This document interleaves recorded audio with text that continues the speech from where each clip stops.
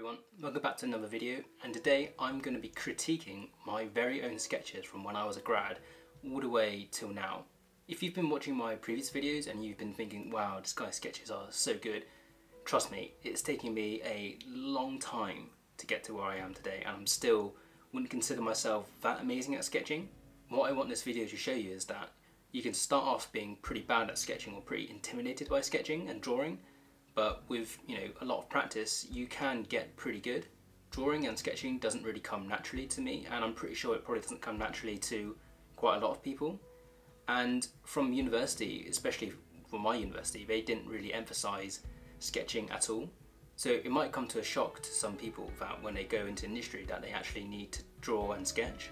I copied other experienced engineers' styles and also looked at quite a lot of different architects type of styles. As you work with them, you kind of see how they draw, what the style is, and architects tend to have a very similar style. I think that's just kind of how they're all taught, but the way that they draw is really, really good, and I think drawing from their technique and some other engineers, that's how I developed my own kind of style. The most important thing is just to keep practicing little and often, and you'll get there eventually.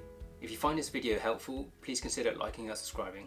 I want to show you some sketches which I did as a graduate, and then I'll move on to sort of how I developed kind of my own style, and hopefully this will give you some confidence that with practice it can definitely improve. I'm not saying that my sketches are amazing, but I think it's fair to say that it's definitely improved a lot over time. Again, this is another markup. Looks like one of my first attempts at a detail, and yeah, it looks pretty bad. I mean, why is that web thicker than the flange? That's not realistic. That's not straight. Table's wonky. Yellow again is not a very good colour. Yeah, generally pretty bang average, or well, pretty below average. Again, why is that web so damn thick compared to the flange? That detail is just so bad. You understand it, but it just looks like poor. And this kind of sketch or markup is going to be sent to the client, the design team, the architect, and if I was looking at this, I'd be like, wow, geez, that's pretty lame. another detail, and yeah, it's just doesn't look brilliant. Very basic. Okay, so moving on to when I joined HydroQ and when I was working with one of my seniors who really taught me so much, and this is kind of really where I started to feel, wow, my sketches are so rubbish, and I was kind of looking at the way he was sketching, and that's kind of where I started to first develop my style, which is kind of basing it on his. There's a lot of it which I like thick lines, but not I think it's a bit overused, the thick lines. Could have used some sort of thin lines, but generally it's really clear, it's really bold, and you can get a real sense of what he's trying to show you, what are the things that your eyes are drawn to, and I think that's basically the key, is to make sure you get your ideas shown. And now you get onto my stuff, and why is it that my diagram on a cat bag looks so crap compared to his? This is where I try to kind of mimic the bold line, but still not really sure why mine looks so much worse than his. And I think this is where my sketches kind of start developing a bit. Using these kind of leader arrows, it's starting to look a bit better, a bit neater. Things are looking a bit bold. The outlines of structure is bold, and then reinforcement is done in a thin line. Markup, it's quite messy. I think there are probably ways that I could have tidied it up so that I could have maybe blanked out a lot of this background text. I shouldn't have written over the text, it's hard to read. Got arrows going over some text. It's just a lot of minor improvements could have made this a lot better. And this is sketching on the computer, and I'm still pretty proud of this actually, because this is a really tricky detail. This was to support a prop for a basement, temporary prop for a basement, and it was showing how to I designed the reinforcement for what we call a corbel, but the corbel was angled in two planes. So I had to somehow demonstrate how the contractor needed to build in the reinforcement, or how to fix the reinforcement. So I kind of showed it in stages. So you have to put these bars in first, and put these U bars in, and then follow up with some extra U bars here, and then some L bars there to tie it all in. So it's really complicated, but by going through the process, it made me understand how to build it, and it definitely helped the contractor as well. And this is when I was still at HydroQ, moving on a couple of years, but even though this was a freehand sketch, it kind of looks alright. Started writing in capitals, things are bold, you know, it just looks like a sketch. I remember drawing this arch in AutoCAD first, just so I could get the exact arch in right, and then sort of annotated it. This is a nice sketch, I think. Everything's really clear. Yeah, bold lines where it needs to be. You know, it looks hand-drawn. It's, yeah, pretty nice actually. It's got good colour. And this was a structural scheme. Pretty alright looking actually, I think. Yeah, text is in blank space. It's clear. You know, thick lines for structural beams, thin lines for text. Yeah. Some details that probably could have been drawn a bit better. That's where the start of the digital sketching paperless movement started. Still very new to it. Still learning how to use it. I was using Concepts app, and if you haven't checked that video out, go check it out. But still playing around with it, still learning.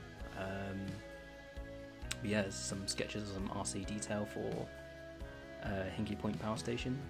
So it's pretty chunky bars in there. It looks alright. It's clear. That's what it mattered at the time. And then some different details for some normal foundations. That's nice. You know, that's hand drawn. I didn't use like an aid for the straight lines. That looks pretty good. Outlines could be bolder, maybe throw in some colour, but I've annotated it in red. Everything else is in black, and used, you know, the right hatching. So generally, it looks okay. Still plenty of room for improvement. That probably could do with some shading, but yeah, looks alright. Right, here we go. Here's some of the better sketches. This is where I've kind of found my style digitally as well. So there's not a lot of colour on this, but you know, thick lines where I'm showing structure, hatching as thinner lines, adding in a little bit of colour here for thermal break, showing a little bit of reinforcement, not showing it all so it's not too clustered. You know, showing some finishes here. You know, these are, you know, I'm going to pat myself on the back, these are good sketches. You know, it's clean, it's tidy. It's not too much information, but it shows plenty for, you know, the client, the architect to work with. Another sketch, you know, didn't have anything to work with, like no background to work with, so I had to kind of create this myself. And this is a very tricky sequencing work, temporary works, but it's very clean, it's tidy, you know, numbered sequences everywhere. So yeah, that's a good sketch. This is where I really start adding colour, and you can instantly tell the difference colour makes. You know, red for steelwork, that's what I use quite commonly. Grey, concrete. Still using this kind of hatching for block work. So yeah, it's clean, it's nice. You know, some more colour details. You know, I did this for the architect, and it really paid off.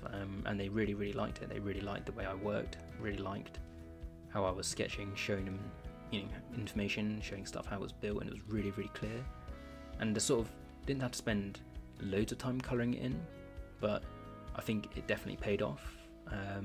I definitely could have left it without colour, and it still would have shown the same sort of information, but just instantly when you look at it, it just looks so much cleaner, and it just pops out the image. Again, more details, colour, just, yeah, colour just adds that little bit of clarity. It just helps with everyone understanding everything. You know, it's without a doubt, you know, the last thing I want is to do a sketch and then have the contractor call me up to explain the sketch. You know, that's extra time. Why didn't I just spend that little bit, you know, 5-10 minutes colouring it in? to avoid having the contractor ring me up, and it just helps. You know, I don't have to show this detail, this is tanking, but it just helps the architect, the contractor, know how the detail is formed. This is exactly how I want you to do it. You know, just go that extra mile, spend those extra few minutes just making your detail look that much better and clearer. It's just gonna save time in the long run. Right, so I just want to quickly show you one of my retired friends' sketches that I did for a recent house extension, and man, these sketches are so good. These are all completely hand drawn, and I really feel engineers need to be able to draw to this kind of level. Not just to be able to showcase your ideas, but being able to draw like this and present the information like this means that you have a really high standard of drawing output. Everything is digitized nowadays, but that really doesn't mean the quality of the drawing can't look as good as this. Digital drawings really should look like this or even better, but too often they don't. They are generally really poorly presented. I feel young engineers and draftsmen should really be looking at these hand-drawn drawings by my friend and take note, because these really are exceptional and I wish I could draw like this too. I was really hoping this video wouldn't drag on, and I've already edited out a load of footage, but I did really want to show kind of the timeline of how my sketches went from really bad to slowly and very gradually improving over time. Hopefully this video is worthwhile, as it does show you the progression and that you shouldn't be intimidated by drawing and sketching. The rate at which you improve is going to be down to you and how much you kind of practice. I wouldn't say solely focusing on sketching, because there are other skills which you definitely need to work on at the same time. Like your technical skills is probably a priority, but don't forget to kind of work on your sketching at day to day. Your calculations and your designs are very, very important, but let's not forget that what actually gets built is what's shown on a drawing. If the drawing output is bad quality and it's not very clear, it's going to lead to confusion on site and possibly lead to mistakes, which is going to be pretty bad. These mistakes can lead on to kind of big disputes, which is really something you want to avoid, because everything can turn pretty nasty pretty quickly. Even if you're not going to be the one doing the drawing work, you'll be working with drawings constantly, working with draftsmen and kind of reviewing their drawings constantly. So it's really important that you understand how drawings are put together and to make sure that the right information is put on clearly on a drawing. Anyways, I don't want this video to drag on any longer, so hopefully you found this interesting, and if you do, please remember to like and subscribe, and I'll catch you on the next video. Cheers!